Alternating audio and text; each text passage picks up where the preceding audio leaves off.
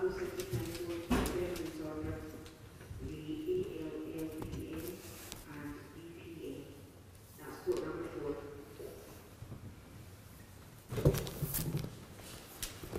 Petition for approval of sentencing guidelines by the Scottish Sentencing Council. My Lords.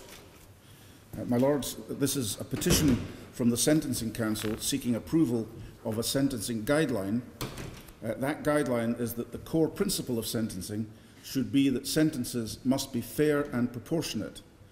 This requires that all relevant factors must be considered, including the seriousness of the offence, the impact on the victim and others, and the circumstances of the offender.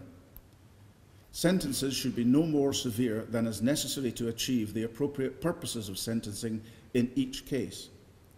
Reasons for sentencing decisions must be stated as clearly and openly as circumstances permit. Sentencing decisions must be made lawfully, and sentencers must have regard to any applicable sentencing guidelines. People should be treated equally and without discrimination.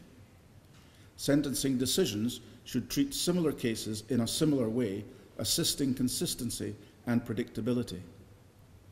The purposes of sentencing may include protection of the public, punishment, rehabilitation of the offender, giving the offender the opportunity to make amends, and expressing disapproval of offending behaviour.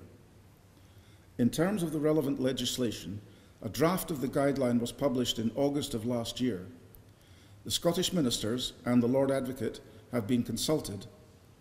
A public consultation has also taken place. In these circumstances, are your Lordships content that the guideline should be formally approved? Very well, the guideline is approved and the Court will now adjourn. Court.